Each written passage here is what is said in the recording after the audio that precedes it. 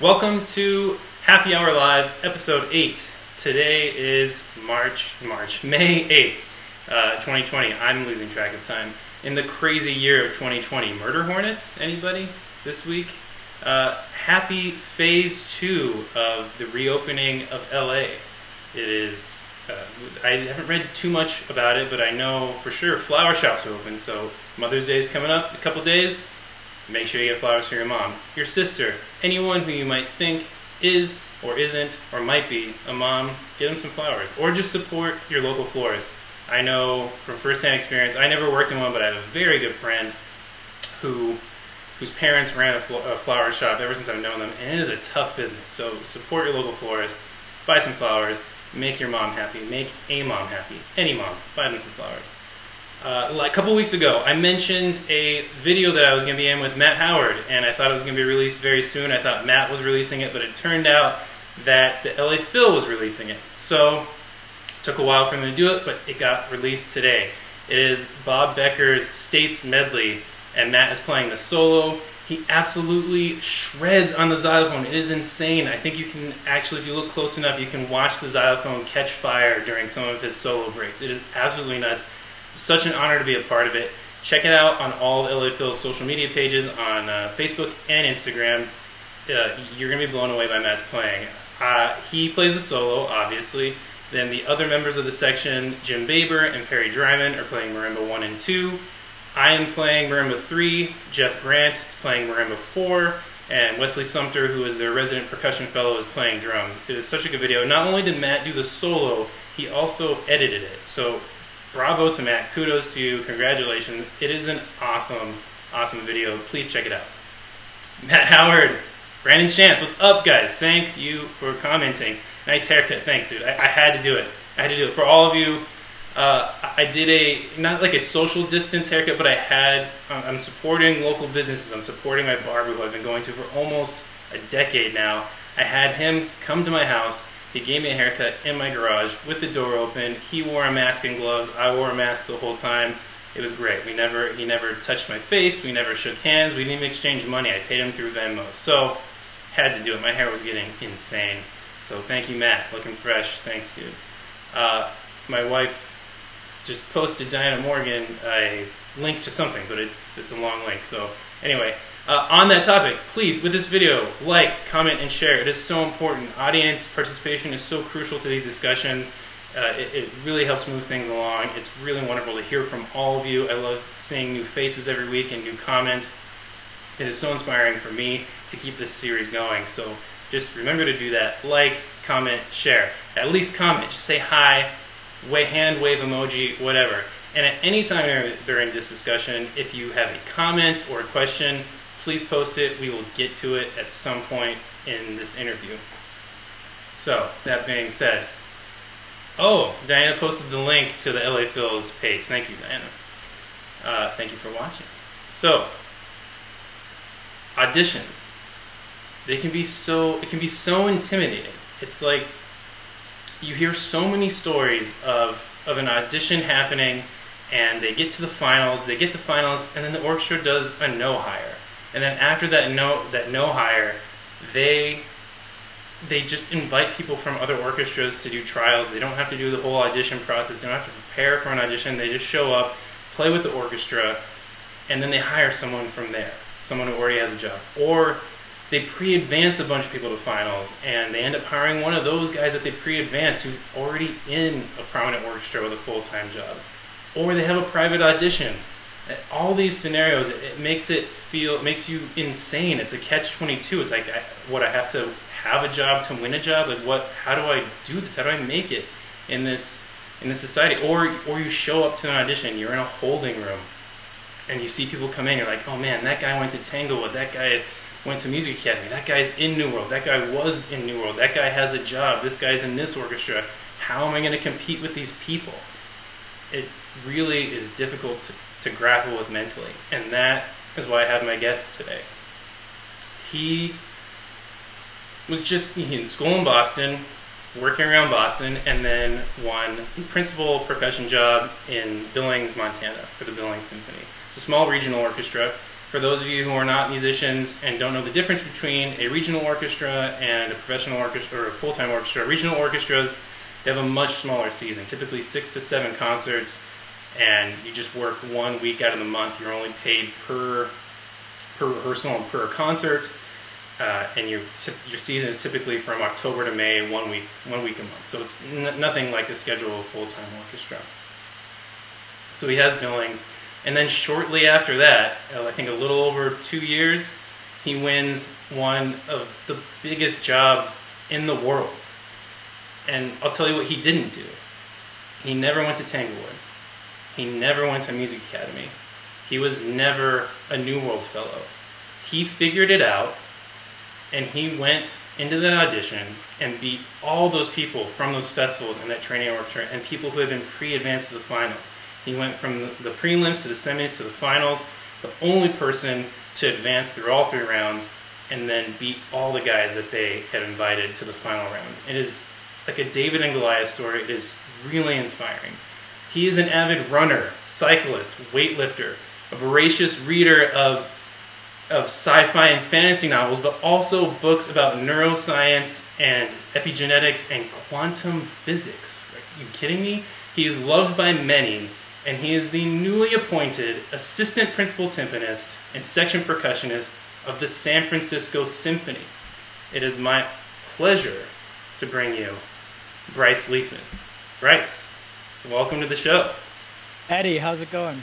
It's going great, thank you so much, man, and thank you for that beautiful introduction. Oh, you're welcome, man. It's I was so happy when I heard that you won the job. We had only messaged on Messenger once or twice. We had met in Boston briefly when I was on tour with the LA Phil. We didn't have any sort of pre-existing relationship, but when I heard that you had won, it was like this sense of relief to me. I was like, thank you. Like someone who just worked their ass off and worked smart, went through from the prelims to the semis to the finals and won a big job. It was such a relief because you don't hear that so much these days. So congratulations, number one. That is amazing. And so let's just share your story with everyone. Let's go. Let's take the road from Billings to San Francisco.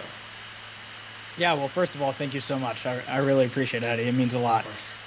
It's an awesome story, and I'm very happy to be here to tell it to you and the audience, and hopefully other people can be inspired and encouraged by my path, like you mentioned, and know that there are a million different ways to cross the finish line in the orchestra world, and this applies not only to percussionists, obviously, but anyone who's on the orchestra audition circuit. Mm-hmm.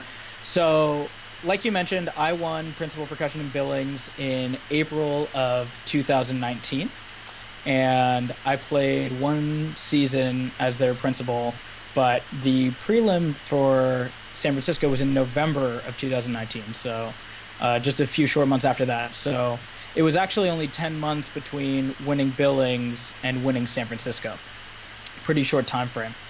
I took 1 audition in between that, which was the Montreal Symphony audition that was in May of 2019, and I was one of 4 finalists for that position. So I feel like on my trajectory, Billings was, kind of up in this direction, if we want to call this the top. I had been seeing some steady upward steps as far as making cuts and where I was going in auditions, and in April I won Billings. In May, I made finals for a much bigger orchestra, Montreal Symphony, obviously, and then it was time to take on San Francisco in the fall. So before I kind of get into that whole story, I just kind of want to take a step back, and I think there are a number of things that helped me personally that I want to share with the audience today. Sure. Things being my mindset towards auditions and the way I conceived of auditions and the way I approached actually taking auditions, and just things that I worked very hard to cultivate in my personality that I think ended up playing out as huge assets in the long run on the audition circuit. Great. So the 3 big ideas that I'm kind of hoping to tackle, and maybe there'll be some offshoots, are that artistry is a progression. That's a big thing for me. I think when we're in undergrad and we're 18 years old and we just got to college and we have these amazing teachers from all these amazing orchestras, or just amazing teachers in general, who are telling us all these vital things and huge pieces of information, we are kind of feel like we're swimming. At least I did. I remember being an undergrad and feeling like I had no idea what artistry was. I didn't know how to define artistry. And along the way, I learned that you have to reinvent yourself multiple times, that this really is a progression. And what that takes, for me at least, was consistency and dedication to practice. So I was always asking myself, how can I improve as quickly and efficiently as possible? And I was always trying to improve upon my weaknesses. When I was a sophomore in Boston, I took Matt McKay, who's a section percussionist in the Boston Symphony, out to Starbucks, which is like 2 doors down from Symphony Hall and 5 doors down from NEC because they're catty corner to each other. Right. And I remember sitting at Starbucks with him, and he gave me that advice. It was the very beginning of my sophomore year. He said, you should never be in the practice room practicing the things you're good at. And when he was a student, he would sit in the hallway and hear what people were practicing and what they were working on. And that was a big thing for him to differentiate himself from the other people he was in school with. Developing his artistry was always trying to improve his weaknesses and raise his floor while also increasing his ceiling as far as performance capabilities go. Yeah, he was the same way at Spoleto. I remember. We went to Spoleto together. Yeah. He was the same way there. Nice. Yeah, I'm sure that was something he was doing for a long time, and it worked well for him. So I figured if it worked for him, I might as well give it a shot for myself. Yeah, it paid off. It paid off, and it'll pay off for other people too. So kind of going along with that, there's this idea that I call musical voice. And that was something that I really worked on as I got more comfortable technically and more proficient at playing. The way I define my artistry is through my musical voice. And I cultivated that mostly by listening to my mentor and actually implementing the wisdom that they were imparting upon me and trusting in my everyday journey. It's a really difficult thing to do, but knowing that going into the practice room every day was pushing me further and further towards my goals, and that I wasn't looking for immediate gratification. I don't think anyone who's in this field can expect immediate gratification, but knowing that I was trying to take slow and measured steps over time. I was super fortunate to sit down with a jazz pianist named Mike Garson. He's a family friend, a friend of my aunt. And he was like one of David Bowie's pianists. He was in a military jazz band. I want to say the Navy, but I don't want to misquote. So I know he was stationed in New York playing in a military combo and ended up touring with Bowie and doing all kinds of great stuff. And anyway, I went to his house and he shared with me that in all of his years in the music industry, which had been 30, 35 years at that point, he had never met someone who wanted to cross the finish line badly enough and who didn't work hard enough that didn't make it. So what I'm saying is, to hit this guy who was a seasoned professional in a wide variety of genres in the music world, all he said that it takes to cross the finish line is to want it badly enough and to work hard enough. And as long as you don't give up, you're going to get there. And it was a huge, huge thing for me. I really embody that, and that's wisdom that I've shared with countless people over the years. I love telling that story. And the last part that kind of goes along with that is the skill of self-reflection. So in addition to trying to improve my weaknesses, the way to do that is to always be looking at the experiences that I was having as far as auditioning and ask myself what went wrong. How can I prevent those weaknesses from interfering the next time I go to take an audition or do, it doesn't have to be an orchestra audition. It could be a job interview. It could be a speech and, whatever you're doing, self-reflection. If you're putting yourself on the spot, putting yourself in a pressured situation in order to perform, I think self-reflection is a huge, huge attribute that's required. And I worked really hard to kind of develop that skill. Awesome, dude. So I just want to go back to what you said when you took the wisdom from your mentor and implemented it in your practicing. So we think about taking lessons, and your teacher's like, okay, do this with your hands, play this, use this sticking. How did you know to how did you figure out how to interpret what they said, the wisdom they were imparting? Because it's sometimes mysterious, right? And you have to kind of do your own interpreting, your own translating, and how it works for you. So how did you go about doing that?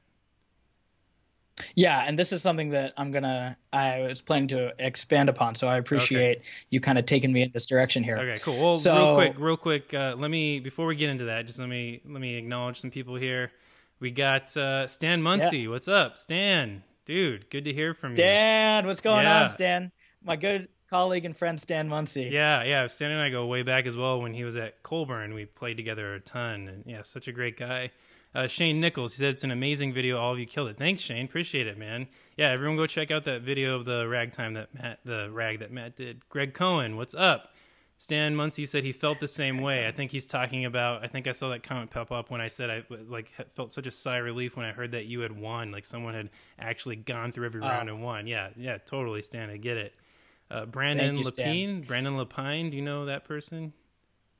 Yeah, good buddy of mine. Hi, Okay, Brandon. What's going on, man? he Thank you says for yes, watching. Bryce.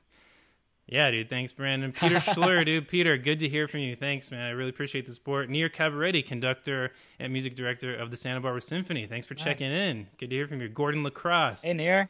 Thank you. Michael Danger Bassick. What's up, Michael? Mike. Stan Muncie. Looking forward to next season. Yeah, I hope. Do you have any, really quickly, do you know when that's going to start? Do you guys have a plan in place for that? Not yet? No, we don't have any plan in place yet. No, Okay. Okay. Well, it's gonna happen. We all know that. it'll happen. Yeah. Oh, Pat. Hi, Pat. How you doing? Okay. Sorry to interrupt. Please continue. So the wisdom, how to interpret the wisdom of your teachers into your own playing. Yeah, absolutely.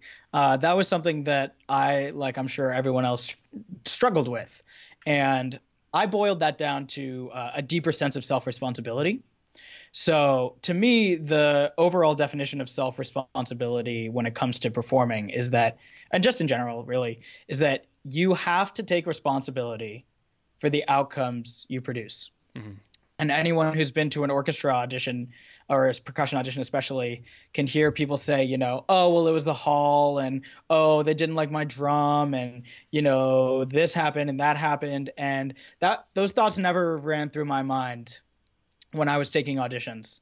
I was never looking at external factors and coming up with reasons why I didn't have the result that I wanted to. I was always looking at what I physically did, and sometimes it's easier to figure out than others. Sometimes you're like, well, I chunked a bunch of notes on xylophone, so I got to go back and do more green studies and mental manual calisthenics, the Buster Bailey book, things like that. But, making sure that you're always trying to evaluate what you're doing. And that includes, taking on your teacher's feedback. So what the struggle that I had is not just always doing what your teachers tell you to do. And I've come across people in this industry, and I'm sure you have too, Eddie, who are like, well, this is how my teacher does this, or this is how we do it, in this city, at this school, whatever the what if is. Yeah, it can and be very that was dogmatic. also something. It can be very dogmatic. Yes. And I was never a dogmatic person or player, and I'm still not, So in addition to taking responsibility for this, I was always very open-minded. And I actually went too far in that extreme where I was in grad school flying around and taking lessons with people in all the top, orchestras and things like that, and going to festivals. Like I went to Aspen for the first time in 2017, and there were 9 faculty members that summer just because of their schedules with their other festivals and stuff. So we had new faculty coming in every 2 weeks. Wow. And I took lessons with all of them because I was like, I'm here, I want to learn, I want to do all this stuff. I started to get pretty jumbled up, man. This person was telling me to do that. This person was telling me to do that. And I was trying to do it all. And I have to give huge credit and thank my teacher in grad school, Tim Janis, because I came back from Aspen that summer. I was a second-year grad student. I started taking auditions for post-grad audition programs and was getting more feedback from the faculty members at these programs. And I'll never forget, this was so influential for me. I went to Tim, and I said, Tim, what do you think is the biggest issue with my playing right now? And but it's a bold question. He looked at me. I've told the story and people say that, everyone's like, wow. That takes a lot of bravery, man. Like I think people, honestly, most people don't want to hear it. They just kind of want to. Well, I appreciate that. Turn a blind eye to it. So yeah, please. So you asked, you did it. You took that leap. So I asked him that question. Yeah, I took that leap, and he said that he couldn't hear a Bryce in my playing, a Bryce Leafman. He heard 20 different ways that 20 different people have told me to play Kiji or do something, and there was no individuality in my playing. And that doesn't resonate with people, you know. It sounds confusing almost, you know. And the last effect that I want to have on my audience when I'm playing is for them to be confused. Like, right. What just happened? You know, what was that? And so to Tim's credit, he actually kind of stopped teaching me and said, I don't want you to come to lessons every week anymore. You know, now that you've kind of opened this door up, he was like, I want to push you out of the nest a little bit and make you just kind of sit down and figure out this stuff on your own. So that's what kind of set me off on this path of what I call musical voice, right? Okay. So then what do I do, right? I mean, I go into the practice room the next day and I'm just like totally lost, and I felt like I was drowning a little bit because I had no idea if what I was doing was right, and I was working really hard and putting in the hours like everyone does, and I just had no idea if it was the right thing to do, and it was very disconcerting to me at the time. But that's when I really started to value peer feedback. And that's another huge thing for me, and another huge resource that I used along my audition path. And in parsing out what your teachers tell you to do and what you want to do is to get feedback from other people, especially people who don't do what you do. And I'm sure we've all been told this all the time, but I stopped playing for percussionists really, you know. I tried to stop playing for percussionists when I was in my master's. Obviously, I would do mock auditions and play with other players and get their feedback, but I started to value the feedback of non-percussionists much more heavily around this time, which was the second year of my master's. And the main reason for that is when we as percussionists take orchestra auditions, if there's a panel of 12 people, only 2 or 3 of them are going to be percussionists and are going to think like percussionists. And in all my conversations with other instrumentalists, we are an anomaly to them. They do not understand us. They don't understand the way we think. They don't understand the things we do and the things that we think about, you know, and spend our time doing. Especially when it comes to timpani, it's just like, whew, like they don't know. It's so confusing to a non-percussionist to listen to someone play timpani out of context, just hearing, you know, 1-5-1-5-1 or whatever outside of the context, or they just don't know how to even grasp onto the pitch really. So that is part of the game. The puzzle is figuring out how to make non-percussionists hear what you want them to hear.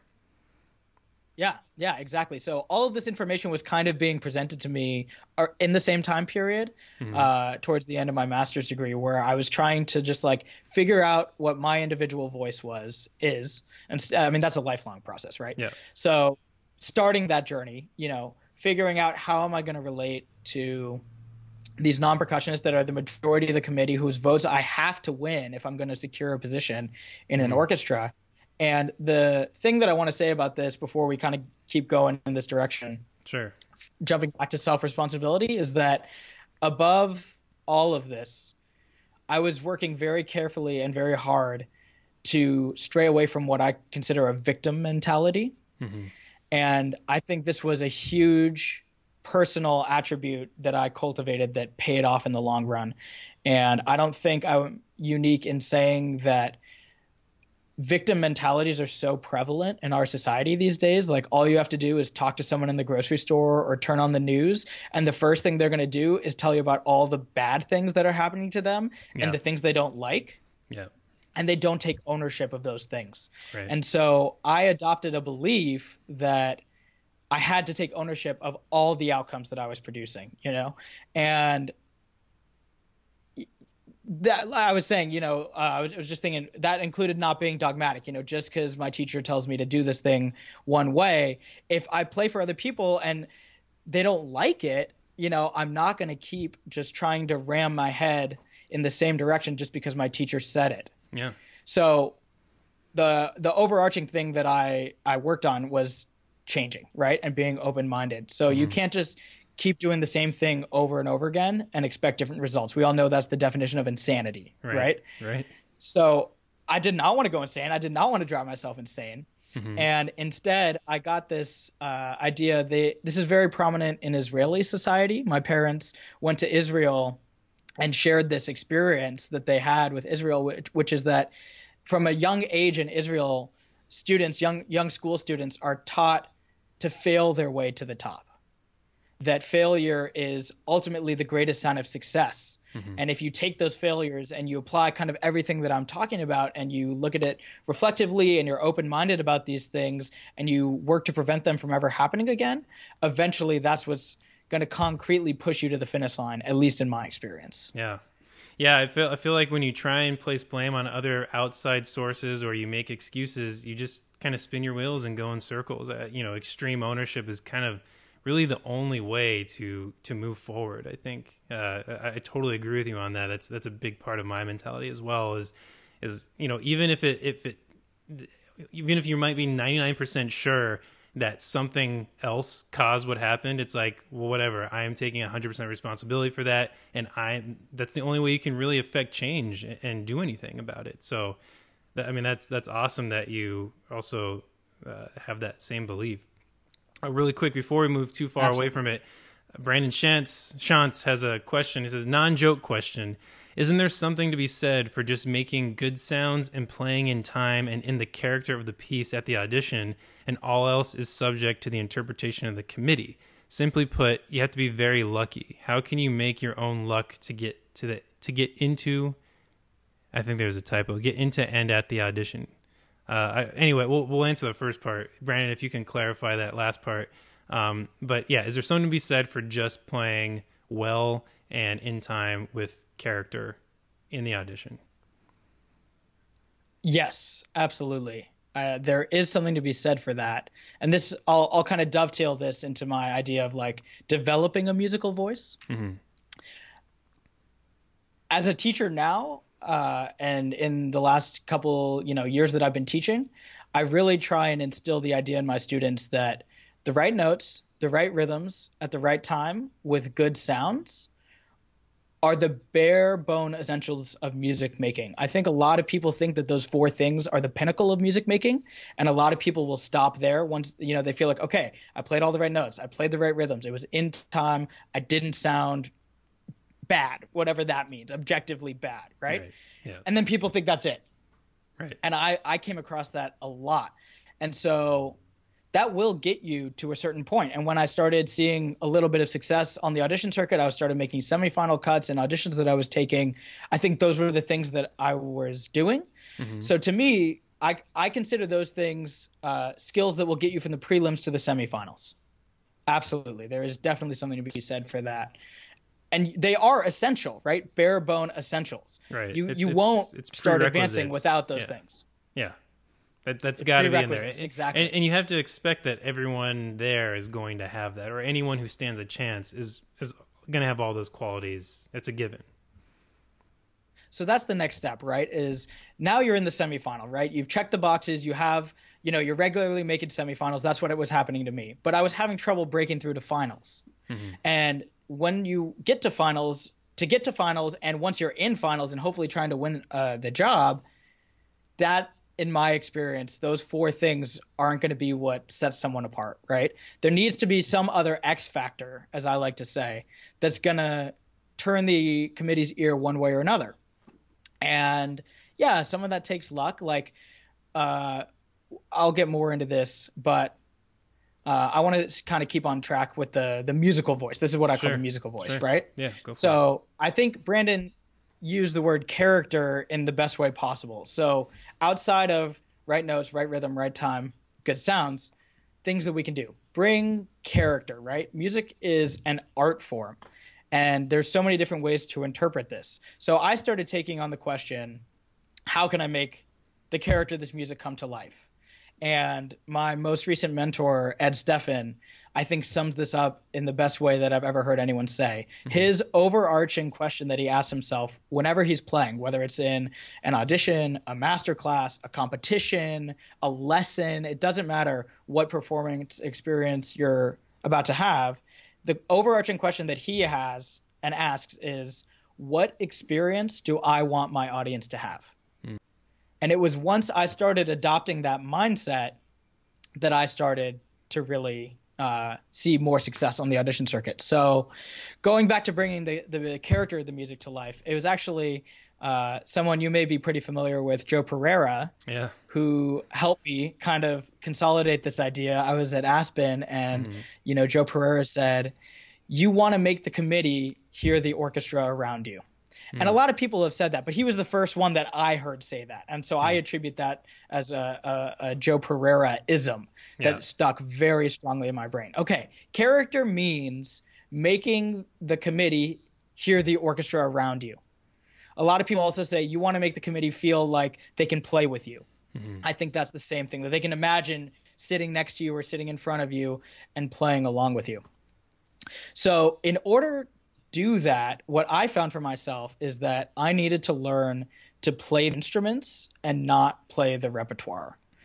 So I had made a commitment to myself when I started college that I was going to do whatever it took to cross the finish line, and whatever that meant for me. For me, that meant winning a full-time position in a professional orchestra.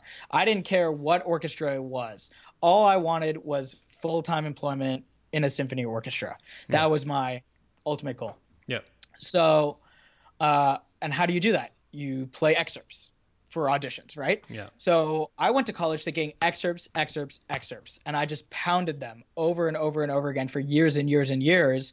And, it got progressively better as I just got more comfortable with it and more familiar. But I found that could only get me so far, that there was a very low ceiling when it came to that kind of practice and that mentality. And when I was in grad school, I started not playing excerpts anymore and instead trying to play the instrument. So for me, that meant method books, that meant solos, different, genres, rudimental and orchestral snare drumming, xylophone rags and De La Cluse xylophone etudes, Bailey blues etudes on xylophone, just all different kinds of things. And when you're able to embody different styles of music through, the grip that you use, the amount of pressure in your hand, the stroke type, all these like concrete things that we think about as percussionists, where beating spots are a huge thing, what implement you're going to use. Ed has another idea that I really took on, which is where you hit it, how you hit it, and what you hit it with as key choices to make when you're talking about invoking character, right? And so once I put my attention totally in that direction, that's when I started developing the skills to bring the character to life. So then once I had the idea of, okay, I can kind of make different sounds, sounding good, what does good mean?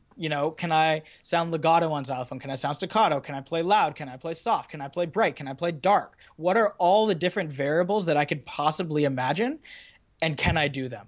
And those are weaknesses if you can't do them, right? I was talking about capitalizing on weaknesses when we first got started.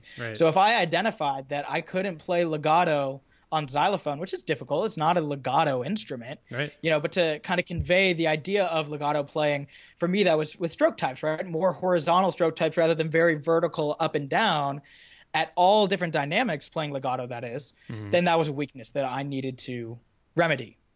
And so you can definitely hear that. You can hear when, even though xylophone makes a very short sound and it only decays, and it decays very rapidly, you can really hear someone play like a very lyrical passage on xylophone. It's kind of a magic. It's kind of like a feeling that you make someone feel. It's like it's like Inception. You're implanting a feeling into someone's brain on this instrument that really has no place playing a legato passage, and that's just kind of the magic we have to work in the audition. Exactly.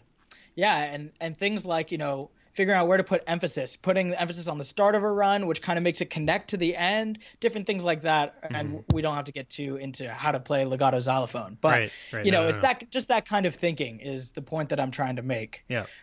Which really gave me the skills to then play the character. So then once I could make these different colors and have these different effects, and you test that by playing for people, right? Like, does the sound, go to a flute player and ask, does the xylophone passage sound legato? Flute players, it's a beautiful instrument. They can connect their long notes with their breath. I feel like I would go to instruments that were emblematic of the effect that I was trying to achieve and ask them if I was achieving it. Yeah, I mean that's a smart thing to do. Like, I think that's crucial to get feedback from other instrumentalists. It's absolutely crucial to audition success for sure. Right. Right. So then once I was starting to kind of feel more comfortable with that, then I went back to the orchestral repertoire and I would listen to the music and think about, okay, what does this sound like to me?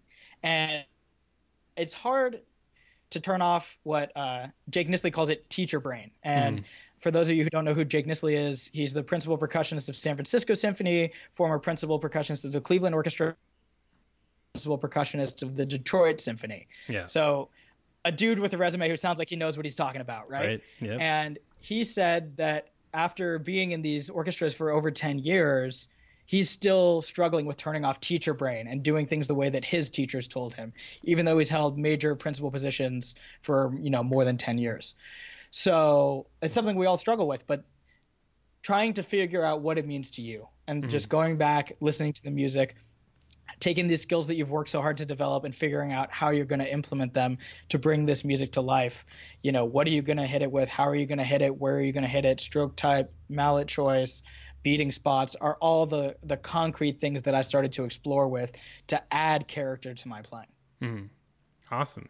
I actually, there's a topic I just thought of because I remember when I was asking about your hobbies when we were messaging back and forth, and you mentioned that you read books about epigenetics. I thought that was so interesting. So I don't know a ton about epigenetics, but tell me if I'm right. So basically epigenetics is the study of how genes express themselves basically. And like there's like genetic markers that tell a certain cell how to express a certain piece of DNA, and that we actually have a lot more control over that than previously thought to affect, like we may be predisposed to something, but we are not predestined to experience something based on our genes. And you said that had a role in this audition process. So I'd love to hear about that and how you use that.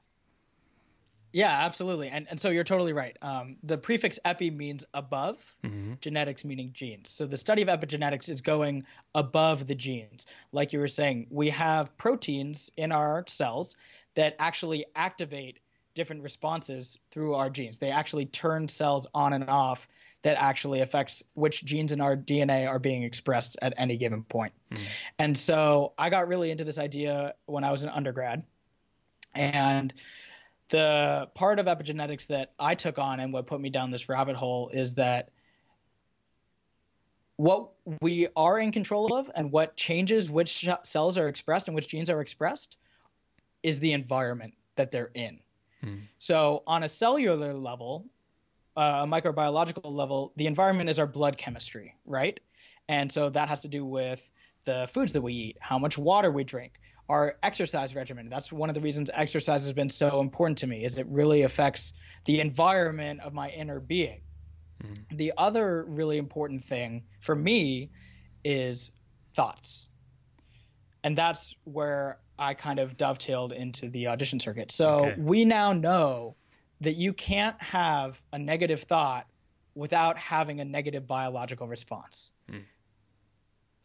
If you turn on the news and you hear bad news, some people get anxiety, right? That's a very easy example. You hear something, it makes you anxious. I call that a negative response. I try to avoid anxiety-inducing experiences in my life. Call me Mr. Positive, but that's just me. Yeah. These are the kinds of things that I was talking about. So and like you were saying, the part of epigenetics that is empowering to me is that we have the power to change this. So going back to the victim mentality, we are not a victim of our genes. Like you said, we may be predetermined, but we are not predestined. And that kind of coalesced this victim mentality with the cellular response, right? So that led me to thinking, okay, how can I change my thoughts about anything in my life? I, in general, people who know me will say I'm a pretty positive person. I've been called Mr. Eager Beaver before, and I actually take that as a compliment, as silly and maybe slightly embarrassing as that is. But it's something that I work very hard on every single day, and something that I've worked very hard on over many, many years of my life. And so constantly monitoring the kinds of thoughts that I was having in life in general, but especially around auditions, also opened up a weakness to me. I saw and in myself and in other people who I would hear talk about auditions and who are taking auditions, and especially people who quit the circuit. Remember, my goal was to not quit. Mike Garson said, just don't quit. And so I was like, okay, well, what can I do to keep myself going and keep myself from quitting? And so I started studying my subconscious mind and getting into a little bit of – this is where the quantum physics really comes in, and this is also where the neuroscience that I'm passionate about comes in, and just the psychology in general. So we have to be very, very careful about what we allow our mind to tell us. Our mind is a very powerful thing, and for some of us, I think for all of us really, it can be a very dangerous thing. Yeah. And that was something that I tried to mitigate as early and as quickly as possible. And through my reading on these topics, I came across a metaphor that I really loved, which is that, well, first of all, I found out that the subconscious mind controls about 97% of our brain activity every day. That we're, on average, the average human being is only consciously controlling about 3% of what they're thinking, essentially. We're only conscious of about 3% of what our brain is actually doing. So that's a huge, huge majority of things that are going on that are affecting our inner system, in an epigenetic kind of fashion that we are not actively controlling. We are responsible for, but we're not actively controlling. So I started to wonder, well, what can I do? How can I take ownership over that? What can I do to change that? And I came across this metaphor, which is that our subconscious is a tape player. So from the time that we're born until the time we die, our subconscious is going around in circles recording everything that happens. Every thought we have, every word we speak, every emotion we feel is all being recorded in our subconscious. And that's what's being used for 97% of our brain activity. That sounds really scary and very daunting. Yeah. But the amazing part about this metaphor of the tape recorder is that the tape is constantly being recorded, which implies we can rewrite what's being played on the tape. So there was a book in my San Francisco audition process called The Success Principles that I followed very closely, and I can maybe get into that more about the San Francisco process especially. But the very first chapter is about taking self-responsibility, and the author Jack Canfield has an equation that I think sums this up perfectly. The equation is event plus response equals outcome. So there are going to be events in our life that we have no control over. A lot of events in our life that we don't have control over. Yeah. What we do have control over is our response to those things. We have complete control over how we respond to those things. And that's what's going to produce our result, because how we respond to things is what gets recorded in our subconscious, which is then played out through 90%, 97% of our brain activity every day, right? Take that to auditions. Yeah. This is what I called a huge part of my path. I called it normalizing the audition process. Okay. A lot of people think all you have to do is think of the word audition, and people immediately have a fear-based response. A lot of people do. They get nervous. They start processing negative thoughts. I don't like auditions. Auditions are scary. Some people have physical reactions. Their hands will start shaking. Their palms will get sweaty. You can induce – this is epigenetics on a biological level. We have a thought, and then our body responds, right? And so I wanted to change that. Make sure that whenever I had a thought about auditions, music, whatever it was I was trying to do, I wanted to make it a positive thought. So I kind of broke auditions down into two components. Okay. There was the technical side of auditioning, which is how you're playing and all the musical skills and tactile things I was talking about earlier that I was trying to develop on the instruments. And then what I call the mind, body, spirit side. And it's very important to be broken down into those three things. You can't only feed the mind or only feed the body or only feed the spirit. They are one harmonious system. I've read, scientifically, this seems to be the consensus in the scientific community. This also is my personal consensus, that these three things are integrated. So for me, mind is, the correct use of, I call this, the correct use of your intellect. How am I directing my brain in every moment? How am I responding to everything that happens? Am I, having a positive response? you can't, no one's perfect. You know, I ended up driving myself a little crazy with this and really beating myself up when I was caught myself processing negative thoughts, which is not the right thing to do. And it's not a healthy mindset to have, you know, so it's a constant balancing act, and something that, again, I'm still working on and will always be working on. But, you know, using your intellect correctly, trying to have positive responses, just trying, being aware of it is a huge step. Also, being aware of when your mind is working against you. So there would be times when I was preparing for an audition where I'd be in the practice room, but my mind would be thinking about 15 other things going on outside of the practice room, be distracting me. And I'd be putting a lot of mental energy into all these other things that weren't directly related to what I was trying to accomplish in the practice room. So I had to develop a structure for myself of, you know, when I'm in the practice room, I'm going to be thinking about music. I'm going to be focusing on music. And then I'm going to set aside what I call office hours to deal with all the other things in my life, right? And so for me, a lot of the solutions to these problems that I'm describing was having a structure. I found that my brain, and I think this applies to a lot of people, is put at ease when there's a plan in place.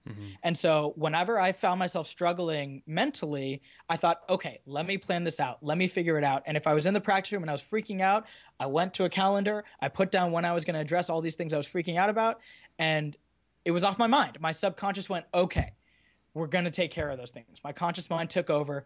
I told my subconscious mind what was going to happen, and it put my subconscious mind at ease. And I was able to kind of go back to what I was trying to accomplish in the practice room. Okay, so that's the mind part. Body part, obvious, rest, you know, relaxation, exercise. You know, I love the metaphor that musicians are like Olympic athletes. You know, we use our bodies very intensely for hours and hours a day, most of us 7 days a week.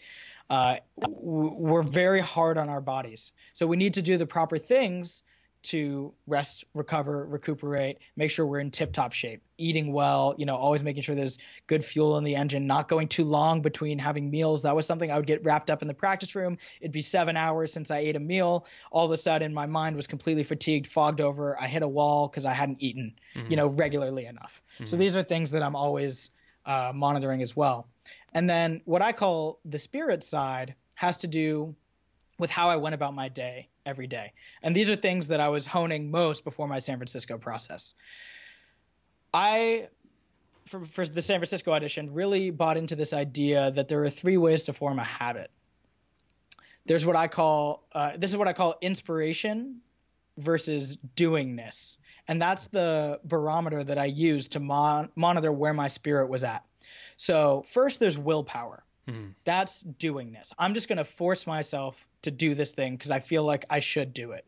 And I have a lot of willpower. That got me through a lot of my life and a lot of my career, my schooling really as a musician was sheer willpower. It's like, I'm going to be in the practice room because I feel like this is what I should be doing. And I'm just going to make myself do it.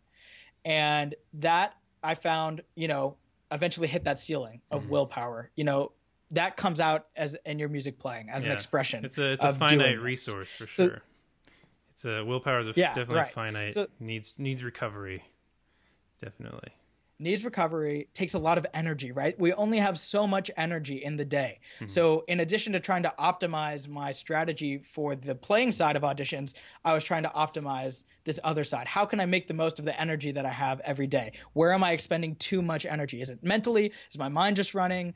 Is it in, you know, the spirit side where I'm just forcing myself to be here? That takes a lot of energy to force my body, my spirit to do this thing, right? So there's willpower. Next is automatic behavior, where maybe you've put in enough willpower that you become very neutral about doing this. Like, okay, I'm pretty cool with just being in the practice room for 4 to 6 hours a day. I've done it enough. Now I don't feel like I'm forcing myself to do it, but I'm just neutral about it. And then the highest form of that for me is self-inspiration. And that's what I was striving for in the process for San Francisco. Self-inspiration, meaning I was excited to get to the end of the day. I was excited to do an inventory of all the things that I did that day, the places that I found improvement, celebrate those things, and get up and do it again the next day.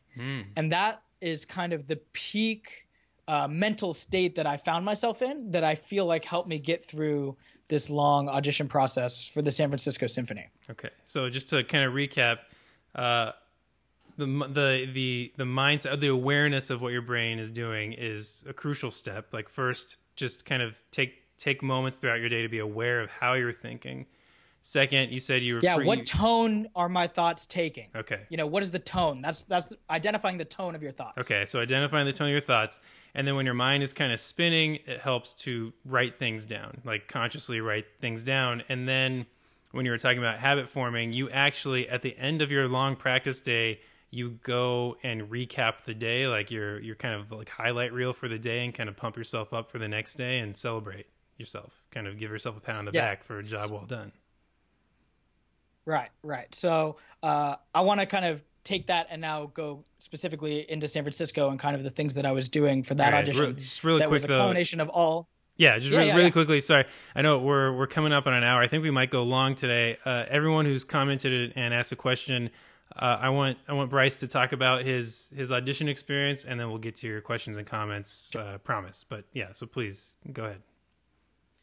Absolutely. So again, this is kind of the culmination of everything that I've described, the tactile improvements I was making, the mindset improvements I was making, and my process for San Francisco Symphony. So the auditions that I took right before San Francisco were Billings in April of 2019. I won that position.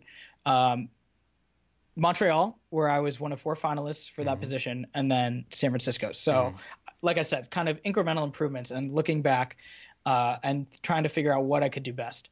So for San Francisco, I wanted to be as diligently organized as possible. I've always been a pretty organized person, and I had a practice journal and would take notes, very regularly, almost daily, to keep track of all those things. But it was very technically focused, and it didn't incorporate all these other things that I just spent some time talking about. So I put together what I called a dream journal for San Francisco. And that's I have it right here, actually. Awesome. And it's in my dream binder, I should say, because it's literally just a $2 Target half-inch binder. Perfect. But I filled this binder with a bunch of things, affirmations. Why am I doing this? What are the goals that I have? What do I want, and how is taking this audition going to help me? The last thing I want to say about normalizing auditions is that a big part of it is letting go of expectations. So someone commented that you kind of have to be lucky to win an audition. And there is truth to that. What I say is that ultimately the result is out of your hands, right? You're playing for a committee of people. Music is subjective. If you're blue and they want red, there's nothing you can do about that. You could be the best blue that there is in the world, but if they want red, they want red. Yeah. So part of the normalization of my audition process was letting go of expectations. So taking the focus out of winning the audition and not focusing on the end result, but instead writing down affirmations about what I was doing, what I was working on, how this is helping me grow as a human being, how I'm becoming a happier, better person, things like that. I created what I call a mind map. I'm going to hold this up to the screen. It's a bubble chart. So in the middle, it says what my goal is, and my goal was to win the San Francisco Symphony audition. So I never went into an audition not wanting to win, but I didn't put winning as the focus. So the saying that I developed for that is that I had high intentions and low expectations. I intended to do everything I possibly could to secure that position. And it didn't matter to me if it was Billings Symphony in Montana, St. Louis Symphony, San Francisco Symphony. I approached every audition this way. It didn't matter, regional audition, full, tier 1, mid-tier, it didn't matter. This was my approach, that I always had the highest intentions to represent myself as best as I could. I put a lot of emphasis for me on my musical voice. My goal was always the game that I created was how well can I express my musical voice when I was on stage. And some people will like it, some people won't. So what next? Right. That was kind of the ideology that I developed around that I just wanted to present my musical voice in the best way possible, better than I did the last time. So I have this bubble chart that says I want to win, the San Francisco Symphony audition. Yeah. And then I came up with all these different things around it that I thought would help me towards this goal. And then they have offshoots, right? So some of these things say, I will support my practicing by nourishing my mind and body. That was part of what was going to help me win. I'm going to try and know as much as possible so as not to be surprised on the day of the audition. You know, look up pictures of the hall, imagine what it's going to be like to be there, know how many people try and figure out, you know, how many people are going to be there approximately. Just figure out as much as you can. Plan and make the highest and best use of my time.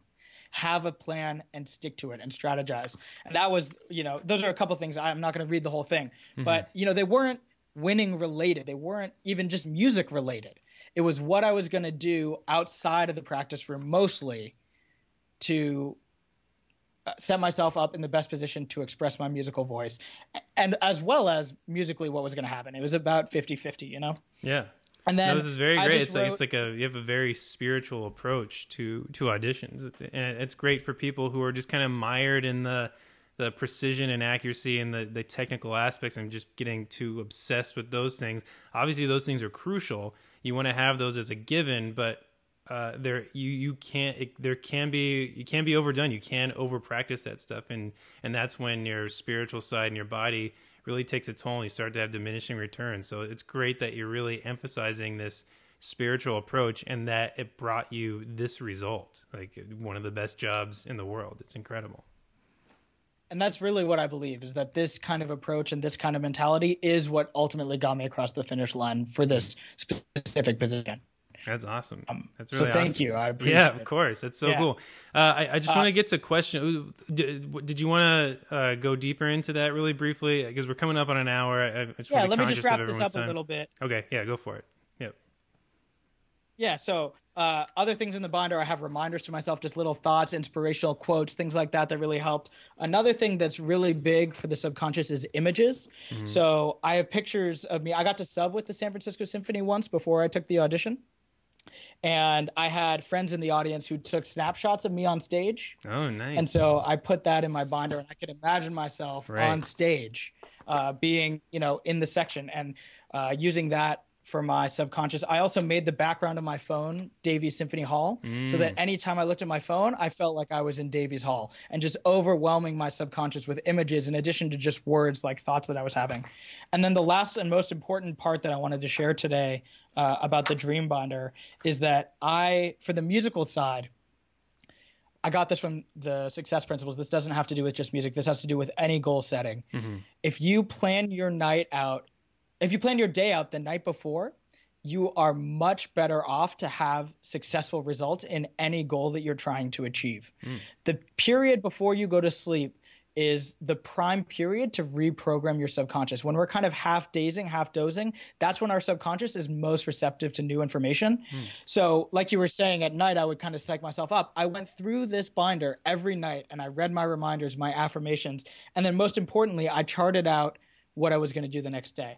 Wow. I charted out, you could see what instrument I was going to play for how long, in the order that I was going to play it for every single day. Wow. So all I had to do was go into the practice room the next day and do what I had written down the night before, to the minute, to the minute.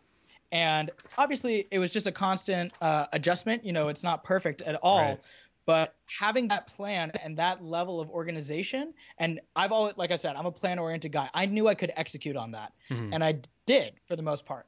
I'm going to share one thing. This is the last thing I'll share. There were 2 weeks in January. They're really, really filled in. And there was a period in January in between the finals, or the semifinal and the finals, where I felt like maybe I wasn't practicing enough. And so I was going to push myself even harder. So instead of being in the room for 4 hours a day, I went to 8 hours a day. Wow. And I did that for 2 weeks. And then I had a crazy, crazy burnout. Yeah. My spirit just was like obliterated, like evaporated. And I'm really lucky that I was able to go to Billings at the end of those 2 weeks. And Billings to me was kind of like a reset button. I was able to totally rest and rejuvenate and get away from the audition. And that's what it always was for me when I went. Like you said, I went every month. We do 11 sets a year out there for a week a month. And I was able to kind of recover from that in enough time before finals to kind of reaffirm. So, this is always going to be an up and down, and it's a constant adjustment and a struggle. And I pushed myself too hard. I burned out. I was fortunate enough that I had enough time to recover. But like you were saying, the reason I wanted to bring this up is you can go too far and saying, I have to drill this for 8 hours a day. I have to do this. I have to do that. that kind of thinking proved detrimental for my audition process. At a certain point, you have to be disciplined and put in the time and put in the work and put in the hours, but that's not the only thing that's going to get you there. Right. And if you're upset, if you're miserable, if you're burnt out, it comes out in your playing. Yeah, for sure. That's 100% accurate. Okay, so it's 6:00. I want to get to questions and comments, but I really want to hear about the audition timeline, like prelims, semis, and then that 2-month period, and then finals for San Francisco. So if there's a way you can make that as concise as possible, like squeeze that into like five minutes or so, just a brief overview of that audition experience, that would be great. Absolutely. I'll be very quick, probably less than 5 minutes. Okay. I appreciate the extra time, Eddie. Yeah, of course. So I started prepping. I wanted at least a 3-month prep process for San Francisco. I was fortunate that Montreal ended in May and San Francisco was in November. That's a greater chunk of time than I had to prepare for my last 14 auditions. I was taking an audition almost at the rate of every other month for 2 years before San Francisco was announced. Okay. And so I had very short prep periods. So I wanted a long prep period. So 3 months before November, it was November 4th, was prelims, was August 4th. So I started in August. And I didn't have the binder going quite at that point, but I was kind of working out those things. I played prelims on the 4th. I felt good about it. I felt like I represented my musical voice, and I got a call that I made it to semis the next day. Went back, played my semifinal round. I didn't feel so hot about it, to be totally honest. I thought it could have kind of gone either way, and was just super fortunate and blessed to get a call that night that I'd been advanced to the finals. So, don't count yourselves down. You were red, and they were looking for red. That was perfect. Exactly. You were in the right spot. The element of luck was on your side for that round. It really was. And it was a big lesson in just never counting yourself out, especially during the round. You have to just kind of go at it and never just be like, well, okay, screw this, or, whatever. Isn't going my way, and give up on yourself, because you don't know what they're thinking. And apparently I spoke well enough to them that day that I got through to the final round. So then there was this 3-month gap. It was from November 5th until February 17th. So it was a little more than 3-month gap. That's how much time I had put into preparing the entire list for the prelim round. Right. We found out a couple months into that process that they were going to give a shorter list. I feel like it was probably around January. Shortly after New Year's, we got sent a shorter list. So we didn't have to play, the huge 165-page audition book anymore. So when I found that I had another 3 months, I was like, okay, I just have to hit the reset button and kind of take a break from it all. I was putting in a lot of energy and effort and feeling myself hitting the wall, feeling myself about to hit the wall before prelims and semis. Luckily, I didn't. And so I was like, I know I got to take a step back. That's where the binder came in. So I started charting out every day. So I just went back to the basics. I was still practicing every day, probably still at least 4 hours a day in the practice room, but I was doing calisthenics and hands work and solos. I wasn't playing excerpts for at least a month between the semifinal round and the final round. Okay. And then I kind of slowly started ramping that stuff back up. And then 2 months later, when we got the final audition list, it was very easy to kind of incorporate excerpts back into my daily practice because I had a much more digestible list. So from the mental side of things, I was going into this final round as the only candidate to have made it from the prelims to the finals. There were 2 other candidates with me that made it from the semifinal to the final. And then there were 3 more people who were being invited straight to the finals. So the people who were in the finals were from the Dallas Symphony, the Toronto Symphony, the Minnesota Orchestra, the Metropolitan Opera, the Detroit Symphony, and Bryce Leafman from the Billings Symphony, right? Right, yeah. So definitely kind of the dark horse at this point in the audition process. And I think that's part of why I embraced the mental side of this audition so much more is, I didn't think I was going to go in and play these guys under the table. These are all highly, highly accomplished players who all bring incredible amounts of talent and skill to the table. So I was trying to develop a mindset around what can I bring to set myself apart. And for me, it was, this mental thing and the musical voice and everything like that. So we went to February 17th and all 6 of us played. And that day I found out that I had been advanced to a 4th round, a super final round with 1 other candidate. And that was going to be a chamber round. So the screen came down for the chamber round, and Ed Steffen, who's the principal timpanist of the symphony, and Jake Nisley, who's the principal percussionist, and Tom Hemphill, who was a section percussionist, now retired. Unfortunately, he was going to retire in June, but season's over, so he is now retired. They were sitting behind the screen for the finals. They came up on stage and we played with the section. And the rest of the committee sat at tables at the front of the stage. We were at the back of the stage. And it was mostly repertoire not from the audition list. Esa-Pekka was there. We had to play solo without Esa-Pekka conducting. Then we had to play solo with Esa-Pekka conducting. He was conducting Magic Flute that week. Not Magic Flute. I'm sorry, Mother Goose. Mother Goose. So we had to play Mother Goose, Glockenspiel solo with Esa-Pekka conducting. Wow. And then we did Symphony Fantastique, fourth movement with Ed, just the two timpani part. We did Fanfare for the Common Man with Jake on bass drum, Ed on timpani, doubling the so I played timpani with Jake on bass drum, and then I played bass drum with Ed on timpani. Okay. We switched it out, and then we did a full section Trike 4. We played cymbals, and the section filled out the rest of Trike 4. Wow. So, yeah, and we had about 10 minutes. You know, they just wanted to go. Yeah. So I was fortunate. I got to go second because I played after this other candidate in the final round. So they kept him first in the super final and me second because that's how we showed up in the final round. So I had about 10 minutes to get ready. That's nice. Yeah, it was very nice. Very nice. Kind of just a little bit. My head in the right space. Yeah, regroup a little bit. So then that happens, and we're waiting, and it's like obviously super nerve-wracking. And someone from personnel comes out and says that the committee has qualified both of us for the position. So the committee's voting portion of the audition was done, and we now had to go to an orchestra round to be solely decided by Esa-Pekka. Okay.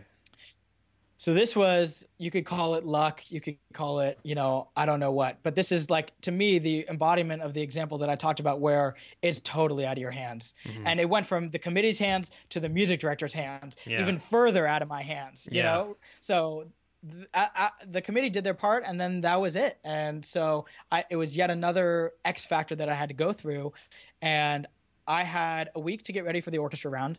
So at this point, it had been 7 months since I started preparing for the audition. And I was really looking forward to it being done on February 17th. I had been working really hard for 7 months. That's the longest I'd ever prepped for any audition or anything like that. And I thought it was going to be over. And I'm not going to lie, I was a little disheartened that I had to go another week, but I picked myself up really quickly, got ready to go, went back the next week and played an orchestra round. It was timpani only. I heard that Esa-Pekka is very particular about his timpani sound. So we did 5 excerpts, full orchestra. They blocked out the last 30 minutes of a rehearsal for me and the other candidate. We went 2 days apart on separate days, back-to-back days. Not 2 days apart, back-to-back days. And I played the 5 excerpts, and to me, it was the most out-of-body experience I've ever had in an audition. It was just boom, boom, boom, boom, boom. I only had to do one thing over. It was 5th excerpt, which was Trike 4 on timpani. Esa-Pekka asked me to make one change. I did the thing, and I thought I had a 30-minute block. It was maybe 7 minutes. Oh, wow. 5 excerpts, that's probably 5 minutes of playing. And then I had to do some tuning changes and stuff. So I would guess probably 7 or 8 minutes, and it was over. It's just like, oh my God, what happened? And when did you get the call? So ironically, the symphony was playing Nielsen 5 that night, and Esa-Pekka was conducting. And I had bought tickets for that concert months before, thinking the audition would be over February 17th, and win, lose, or draw, I was going to go see Nielsen 5 and just enjoy it. No matter what, I was going to enjoy the snare drum cadenza Jake was going to play and just enjoy the piece.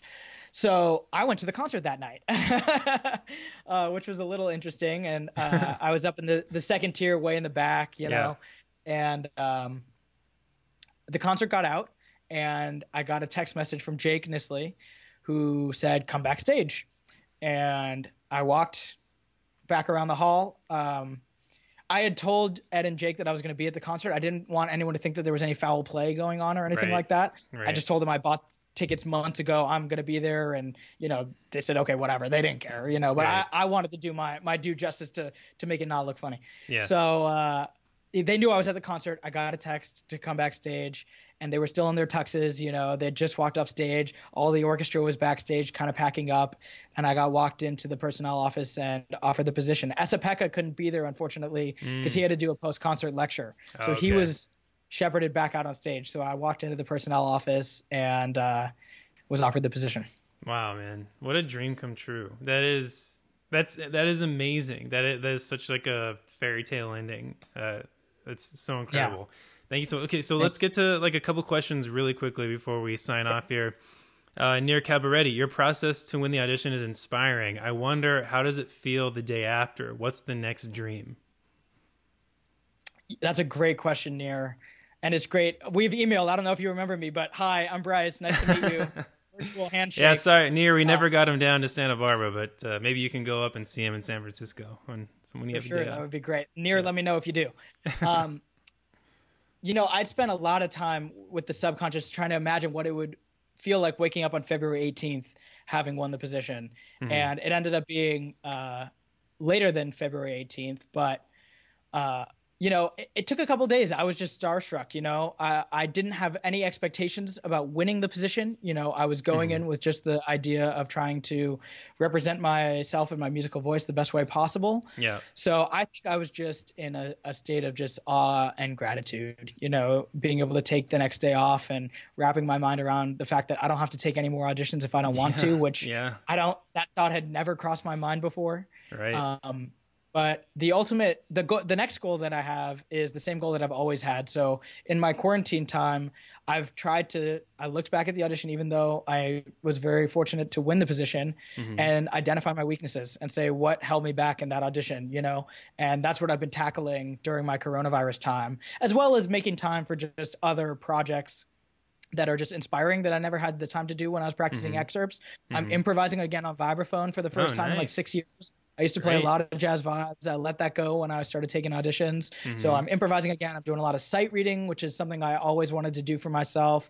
And then just, tackling different things, technical things that I feel like didn't represent myself the best in the San Francisco audition that I want to kind of keep improving on. Awesome, man. So the goal is constant improvement until the day you retire. Constant improvement. That's exactly right. Yeah, that's exactly great. That's the way to go, dude. That's the way to go. That's how you keep a job like that. That's great. Good. I'm glad to hear that. Jeff Collinson, brilliant discussion. Thank you so much, Jeff. Appreciate it. Thank you. Diana Morgan, my wife. Can Bryce share some book titles for further reading on subconscious epigenetics mindset? Yeah, absolutely. I have them ready to go. So the book that I used specifically for San Francisco Symphony is called The Success Principles by Jack Canfield. And he's just a success coach. He gives lectures to Fortune 100 companies and has tons of books. And his structure in the Success Principles is what I really closely followed for San Francisco. There's another book that I really like called The Ultimate Guide to Mental Toughness by Daniel Teitelbaum. Okay. Similar book. And there were a lot of great things about programming your subconscious in that book. The main thing that I got from that is he uses the metaphor of your mind being like a guided missile and how we can program our subconscious like a missile and send it in a direction. And we have full control over that. And once we get our subconscious mind programmed, our mind will take care of filtering out what's going to help us go in that direction and what's not. And it'll create events, circumstances, thought patterns that will push you in that direction. But you have to be very diligent on programming it. So that's a really good resource as well. Okay. And then I love the book, Your Body is Your Subconscious Mind by Louise Hay. And that's a much more she was a psychologist. So that has to do much more with the psychology of the subconscious, the biological effects that your subconscious has, and how to kind of integrate those two things. Those are like my top three. Nice. Okay, we'll put those in the comments for sure later on. I'll definitely type them. Diana, flute players are the bomb. Yes, they are. I think she was talking about playing for other people. Flute players are the bomb. Yeah. Dustin Hagler. Hi, Bryce. It's been a while. I remember when you shifted your audition approach at BU, playing for non-percussionists as much as you mentioned, but how much did you focus on matching a regional sound as opposed to investing more time on your own sound concept that doesn't necessarily match the group you're auditioning for, and hoping the committee will accept your difference? And then a follow-up to that, should the committee hear the orchestra sound or your ideal orchestra sound? It's a big one. Ooh, that's a tough question. Yeah, that's a big one. I'll start with the first one. Like I said, Tim Jennis pushed me off in the direction of finding my own sound. So I was never really concerned with a regional sound. Like we had talked about, I'd never been dogmatic in that way. when he gave me that advice and sent me off in that direction, to me, it was all about my own individual sound. By synthesizing everything my mentors had taught me, trying those different things, playing for people, that's how I came up with my individual sound. So I wasn't worried about that. I also had been given advice not to worry about the sound of the orchestra you're auditioning for in general. There are some orchestras maybe that have like such a tried and true sound, but I don't think that really applies to percussion. I feel like, the woodwind section in the Cleveland Orchestra has a very distinct sound. And if I was a woodwind player auditioning for Cleveland, I maybe would consider doing that. But percussion, I think there's just not that, in my opinion, as much. Okay. So I never really worried about that. Awesome. That's a great question about hearing the sound of the orchestra. I think my answer to that is going to be, I want them to hear what they think the orchestra should sound like. And my reason for that is because that means that they're the most at ease. I always wanted my audience, first and foremost, to be at ease, never to be nervous or confused or question anything that I was doing, but to kind of view this as a holistic experience. I consider auditions like presentations, like job pitches, like I'm selling something, I'm selling a product. And so I want them to take the information I'm giving them and run with it and create their own picture around what I'm giving them. And hopefully they like that. So I would say definitely hear their version of the orchestra while I'm playing. Okay.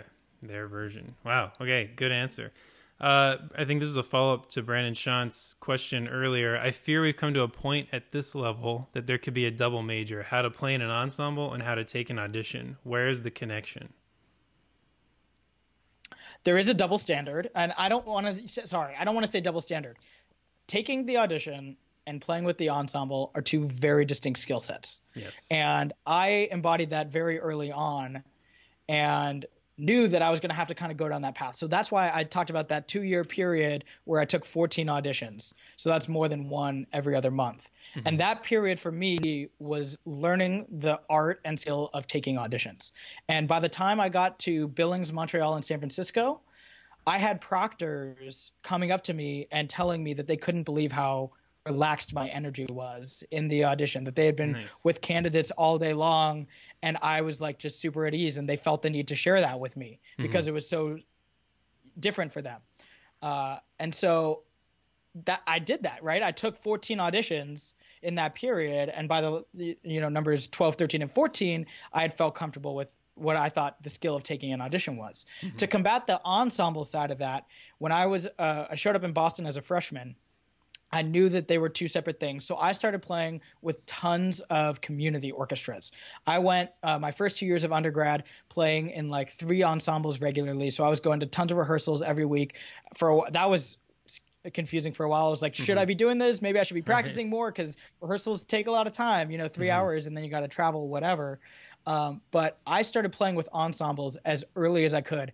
And my freshman and sophomore years, I just did every free community orchestra I could get in with, pretty much, to an extent. Some of them I would play with, and I didn't feel like I was gaining ensemble skills, and so I maybe wouldn't do that one again. But I was constantly seeking out ensembles to play with. Then from my junior year forward, I wanted to get paid, right? You don't want to become known as the guy that will do anything for free or everything for free. So I started trying to get paid work, but I was still constantly playing with ensembles outside of school. I'm not sure so many people do that. A lot of people kind of stick to their school ensembles, but I was always out playing with different ensembles. So by the time I started subbing with professional orchestras, by the time I won Billings and got ready to play with more major symphonies, I felt like I had the ensemble skills because I've been doing it for so long, going to summer festivals, playing year-round, all year long with as many ensembles as possible for 7 years, kind of helped me feel like I built the skill of playing in ensembles outside of auditioning. Yeah, so and also in your audition, you did have to do ensemble playing, like in the end of the final round and in the orchestra week. So committees are aware that they're two different skill sets. Unfortunately, the audition process is just the only way we really know how to hire someone, but committees also know that you need to test someone in the ensemble. So I think that's just Brandon, I think that's just the evolution of auditions now. You just have to have both skills, and they are two very different skills. Auditioning is certainly its own sport, for sure. Okay, Gregory Hicks. Want to one last thing on that. Sure. I'm not saying that auditions are perfect. I don't think they're the perfect way to hire people. Like you just said, Eddie, that's the way that we know. So I'm not trying to say that it's the best way to hire an orchestral musician, Right. but it is the requisite way to get a job. And that's my mentality that I established early on. I was going to do whatever I had to do to get that job. And so I was going to figure out what taking auditions was like and how to build those skills, and then do the ensemble part as well. Right. Yeah, I totally agree. Gregory Hicks, I think this is regarding when the symphony, when the season's going to start. Fingers crossed, September 30th. Yeah, I hope so. That'd be great. Brandon Sean Greg is a good friend and colleague. Oh, okay, awesome. What does he play? Greg is the artist liaison for the San Francisco Symphony. Awesome. Welcome, Greg. So he's down there working every day. Thank you so much, Greg, for everything you're doing, helping the orchestra get ready for next season and doing all the groundwork for when we're ready to get back going again. So fingers crossed, September 30th. Yeah, thanks, Greg. Brandon Sean, the season will start when Ed Steffen says it will start. Yeah, that's also that's also true. They will consult Ed first. Also true. Andres Pichardo, hell yeah, Bryce, dude, Andres, good to hear you. Good to hear from you. Let's see what else we got. Yeah, I think that is pretty much all the questions. Naoko Takada, this is great to hear. Thank you. And Brandon had a few more things, I guess, just really quick. Doesn't this just overcomplicate the audition process? We're talking music here, feeling, time, sound, timbre. There's a lot of chance and luck. Why can't we admit it? No, I mean, I think we admitted all those things. It's just kind of a new evolution. It's not the way it used to be. Are we going to tap into advanced level biological and physical sciences to justify practice protocols in music? Yeah, I guess. Brandon, he says, sorry, I love this guy and work ethic, just passionate about the topic. No, I get it. Brandon's a good friend. He was our guest last week. He always has a lot of very good in-depth questions, but yeah, honestly, I think this is just the evolution. Yeah, if you want to address that really quickly, go ahead. All I'm saying is what worked for me. This is what spoke to my personality type, what my interests were, what kind of helped me click. So am I saying that everyone has to go study neuroscience and quantum physics and epigenetics? Not at all. But this is, for me personally and the person that I am, what put me on that trajectory to go from, the Billings Symphony to San Francisco Symphony, which is kind of why I got on to chat today. So I'm just sharing my personal experience. I think it can apply to a lot of people. These are scientific things that happen if you want to explore and, try and figure those things out. I think it applies to everyone, but it did speak to me personally. Yeah. Of course, yeah, and obviously you don't have to study it as much as Bryce did. You can take these principles away, like being organized, doing the visualizations, writing down the brain map, doing all these exercises that can just help you see your goal and move towards it. You don't have to do all this intensely. He's done it for us and he's told us about it. So maybe just take the things he said and maybe try and apply it. We have all sorts of time. It's a good time to experiment with your approach right now. But Bryce, thank you so much for being here, man. That was chock full of information. I know you were speaking a mile a minute, and I feel like we could probably talk for another hour about this, but I'm glad we got in what we did. Thank you so much for being here. I'll catch up with you in a second, okay? Absolutely. Oh, actually, Thank quickly, anything you want to plug really quick? Anything you got coming up or? Yeah, I mean, I'm available to do, to chat with people individually. If anyone has more questions or things they want to run by me, please let me know. I'll comment on this thread once we're off with my email address. That's the best way to get a hold of me. And I would love to keep this conversation going and talk about how people might be able to incorporate these things individually.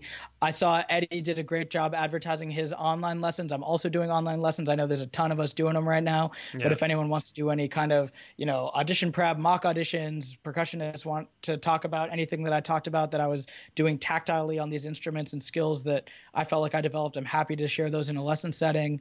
And, I have one more thought for Brandon because he's just so thought provoking. Okay. My goal for this, Brandon, was to try and have as integrated an experience in the audition as possible. And I think this is what's talked about a lot in Alexander technique. So there are people in the music world talking about these kinds of things. For me, I went a more scientific route of integrating my mind with my body. But there are practices like Alexander technique specifically for musicians that are kind of going at the same thing. So it doesn't have to be as scientific as I was saying.